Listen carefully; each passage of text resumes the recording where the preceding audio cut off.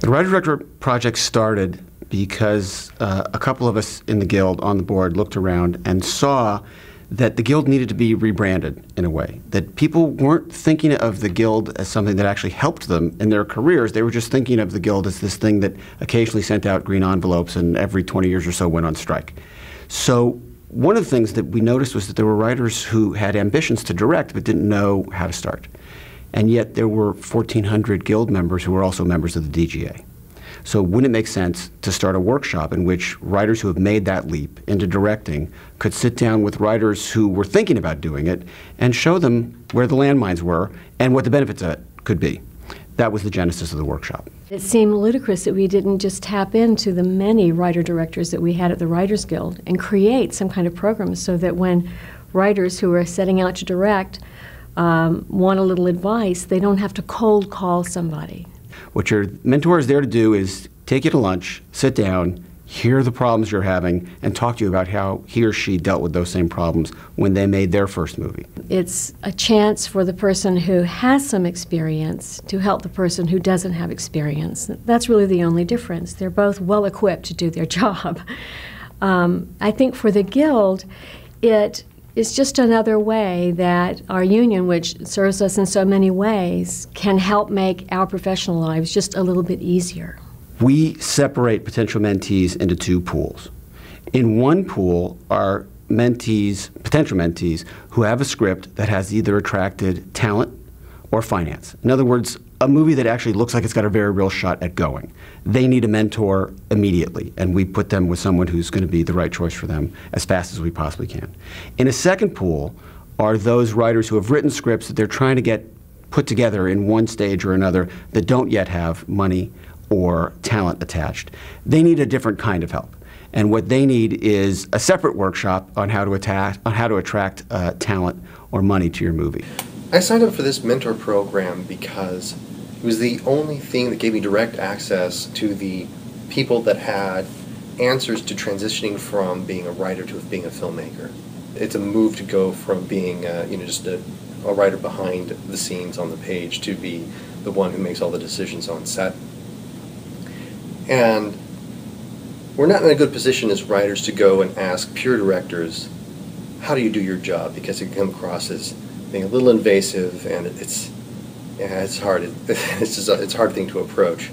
Whereas a writer who's made that move on their own can have a lot of practical advice. What I needed most, as someone who was staring down the barrel of my first directing gig, was the real pragmatic advice of like, how do you survive that experience and make sure that you can follow your vision from start to finish. Directing a movie, especially a movie that you wrote, is a tremendous learning experience. From how ideas turn into words on a page, which are expressions of those ideas, and then turning these images that are in your head that are infinite in possibility down to the possible. What can be done, what can be afforded, how much time do you have? That's a great thing. To be able to sit down one-on-one with a writer who had become a director was incredibly helpful. To talk about their process. I remember with my mentor, the first thing I said was, if there were 3 pieces of advice you could give me, what would they be? Because I knew this person, they're very busy, they were giving me a lot of their time. And I actually ended up with 2 mentors, two different discussions, and they both said, what a great question. And they thought for a minute. And then they gave me like 15 different things. We all want the writers who become directors to be successful. It's good for the whole group. And any help you can give them, move them that way so that people more and more are ready to say, well, he was a writer, but now he's ready to direct his material. He's ready to step into this other job. The more we can have that be the accepted notion in movies, the better off we are. I've been frustrated a bit by the lack of, not just the lack of control, really, but just the lack of input that as a writer, as a storyteller in the first place, that to try and make sure that some of the things that were seeded into the story early on managed to make it all the way through.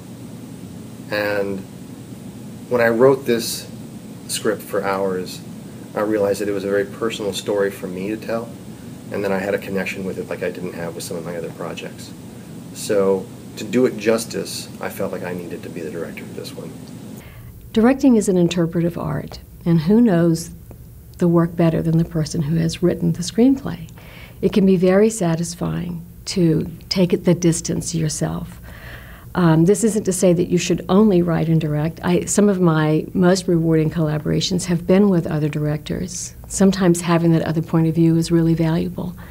But if you have a hankering to do this and to see your own work through every step to the screen, I think it can just be one of the most rewarding things.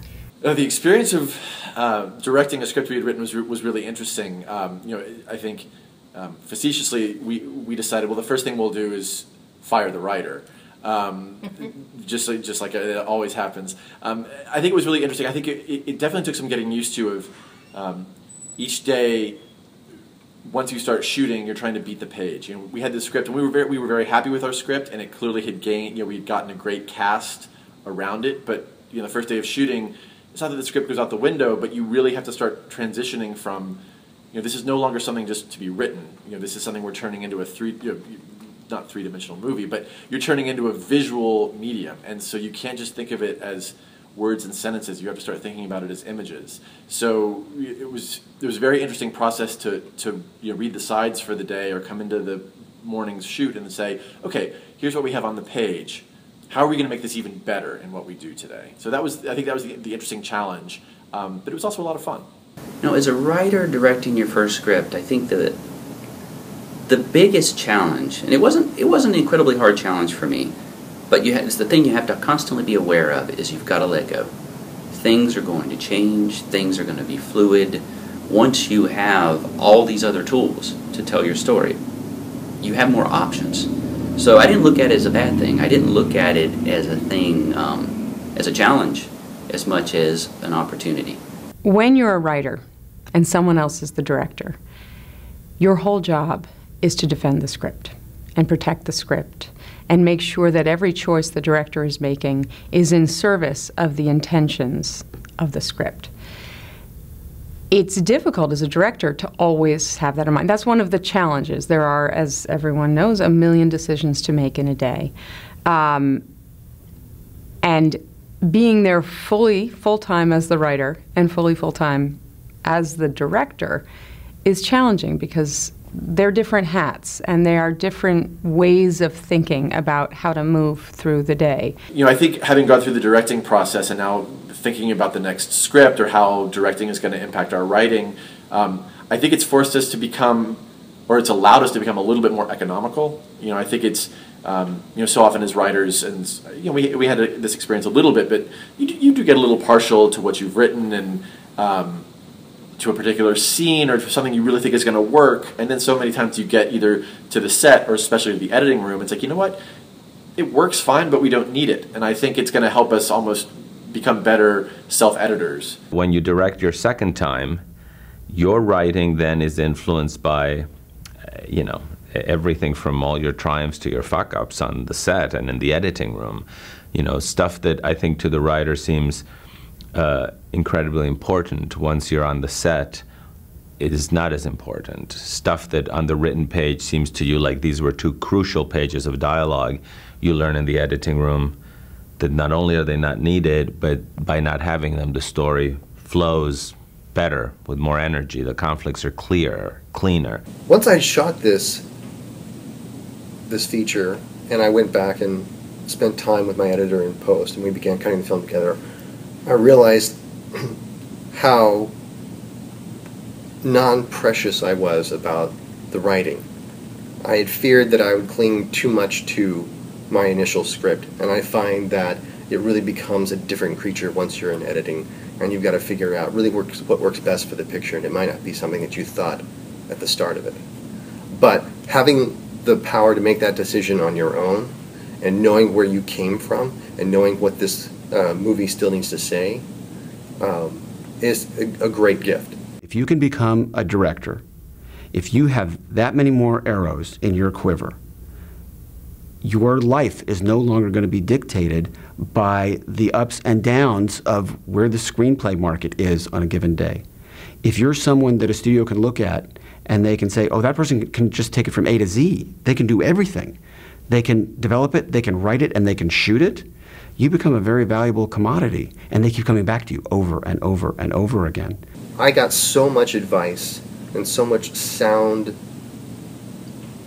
guidance from my mentor that there was the single greatest thing that I'd done for myself as a first-time filmmaker. And I don't see why any writer wouldn't take advantage of this program.